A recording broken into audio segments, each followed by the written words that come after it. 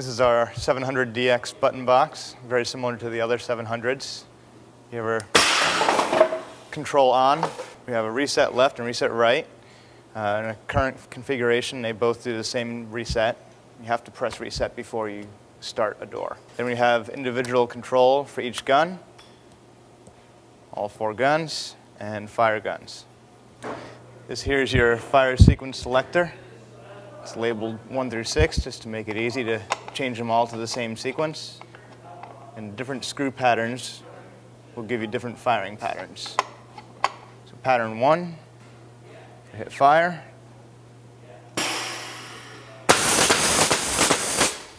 It'll follow the pattern of the screws right there. You can easily change to a different pattern. Say pattern 6 with only 3 fires. You're going to sequence reverse and fire again.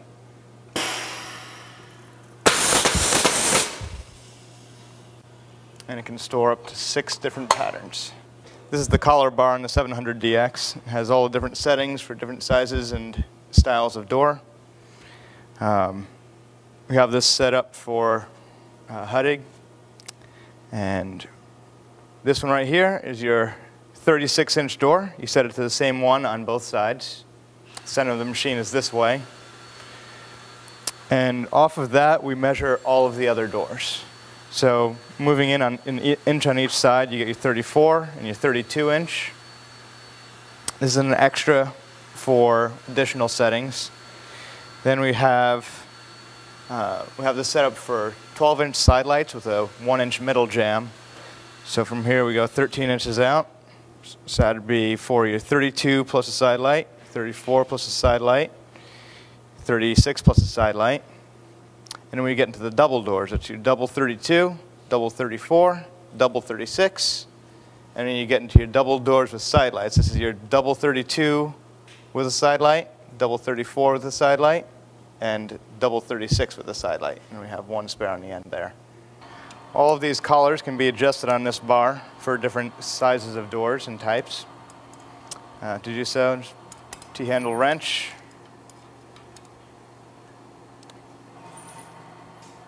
And we're measuring off of our 36-inch setting right here.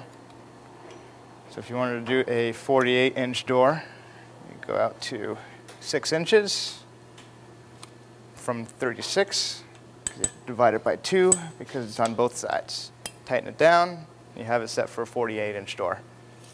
So with the push-pull, pull it out, adjust it to the collar you want. Right here is our 36-inch with side light. Push it down and it'll lock right in.